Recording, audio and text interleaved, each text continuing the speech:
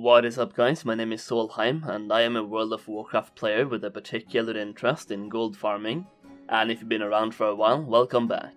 So I recently got invited to the TBC Beta. Well, I guess it's kind of been a couple of weeks now, and during that time I've tested out some bugs, I've done some dungeons, I've done some quests, and I've tested out some farms, and during that process I actually managed to get myself to level 70, and one of my main objectives when I got invited to the beta was to see exactly how much gold you can expect to make simply by leveling in the Burning Crusade. That way you know exactly how much gold you will want to have in advance, so you can start farming in Classic WoW, since that gold also carries over into TBC. So during my time leveling in TBC I actually kept track of exactly how much gold I made, which I mean isn't really difficult to do. You just have to not spend any gold, and anytime I did have to spend any gold I sent that exact amount of gold over from a different character. So this is everything that I've actually made from questing and simply vendoring things. I should also say that I started this character at level 58, so technically this is how much gold you make from level 58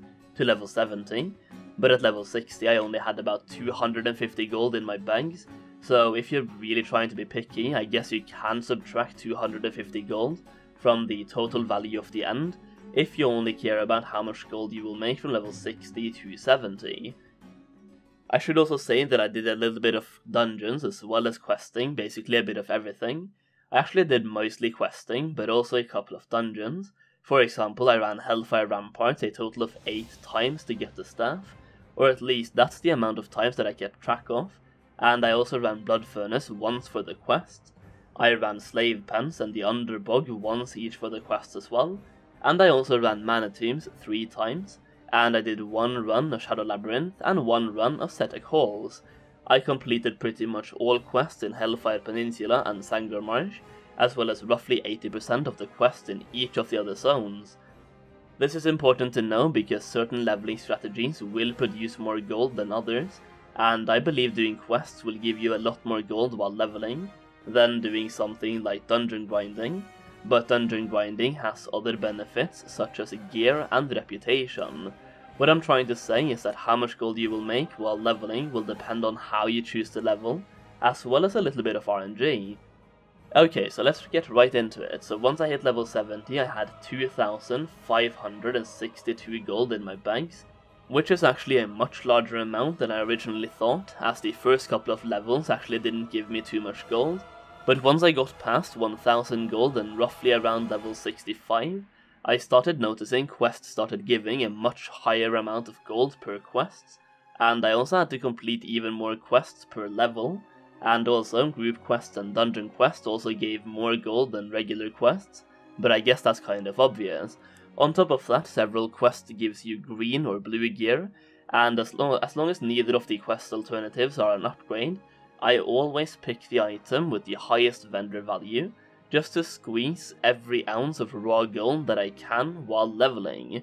But to actually understand the full value of how much gold I made while leveling from 60 to 70, we actually have to look at my bags and my bank, as I've been keeping several items that can be auctioned, and since this is the beta, I also wanted to keep track of everything, so I've just stored it in my bank. So if I just put everything of value from my bags to my bank, you can see the amount of actually useful items that I obtained while leveling is quite substantial. And yes, I do have a lot of primals, but I've actually tested out a couple of gold farms on this character, so you can ignore most of them, but you do get a couple of them while leveling, especially Primal Shadow, Primal Mana, Primal Water, and Primal Life. You will get most of life from a mob in Sangor Marsh that you have to kill quite a few of for a couple of different quests. You will get most of water from both Terrakar Forest and Nagrand, you will get most of shadow from Nagrand, and you will get most of mana from Netherstorm.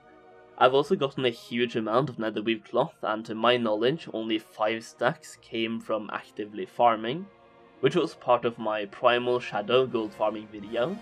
All of the other cloth has been obtained from questing and doing dungeons, and you will actually get a lot more than you think from simply questing, because there are a lot of humanoids. I also got 3 corium ore as well as a rare gem and a rare recipe, all of which I obtained from opening chests, which you can find both in the open world and inside dungeons. There's also quite a few reputation items that are actually tradable, so you can sell those for some gold as well if you don't need or want the reputation yourself. So to get the true number of gold that I got from leveling or while leveling in the Burning Crusade, you also have to keep in mind these items as well, and they would probably net you another couple of hundred, if not even 1,000 gold as well. Now there are obviously ways of making more gold while leveling if you include a little bit of farming as well. And while we are talking about gold farming, I want to mention the TBC Goldmaking Guide by Studen, which you can still grab through the link in the description, and by using the code Solheim when you purchase it, you can save 50%. This guide contains a couple of gold farms that will help you make even more gold while leveling, as well as make gold when you're level 70. So if you're new to TBC or just want to make some gold, definitely check out that guide, and keep in mind you get it for half the price by using the code Solheim. I do believe that I was probably on the high spectrum of the gold you will get while leveling, but I do think it's fair to assume you will get anywhere between 1,000 and 2,000 raw gold from leveling depending on your leveling method. Probably closer to 1,000 gold if you're purely dungeon leveling, and between 2,000 and 2,500 if you're only questing, and then anywhere in between that if you're doing a mix of both. Personally, this was one of the biggest reasons why I wanted to level to 70 on the beta, and my reasoning for this is that by knowing roughly how much gold that I will make from leveling in the Burning Crusade, I know roughly how much gold I need to have in Classic. So if I for example have more than 4,000 gold, I can put that gold into investments for TBC. That will probably end up giving me even more gold over time, as there are some items in Classic WoW that is still on high demand in TBC as well, such as the Elixir of Demon Slaying, which will be used throughout the entirety of TBC, and especially in later raid tiers, and the materials for this will also stay relevant in TBC, aka Ghost Mushrooms and Grum's Blood. You also have Brilliant Wizard Oil, which will keep the price of Large Brilliant Shards and Fire Bloom high as well, and because of direct inflation from higher numbers of raw gold being produced passively, as well as raw gold from actual gold farms as well as quests and daily quests, I do expect these items to go up in price over time, and by spending any leftover gold that I have in Classic on these items, I can set myself up for a much better time in TBC by potentially doubling or tripling my gold with those investments. I also thought this would be an interesting piece of information for new players because I know a lot of you will want to get that epic flying as soon as possible when you hit level 70, and by knowing roughly how much gold you get while leveling in TBC, you also know how much gold you will need to farm up before TBC comes out.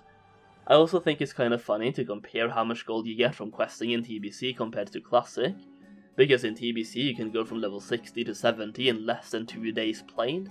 Well, I guess that kind of depends on how fast you want to rush through the content, but I do know some people will do it in less than 24 hours played.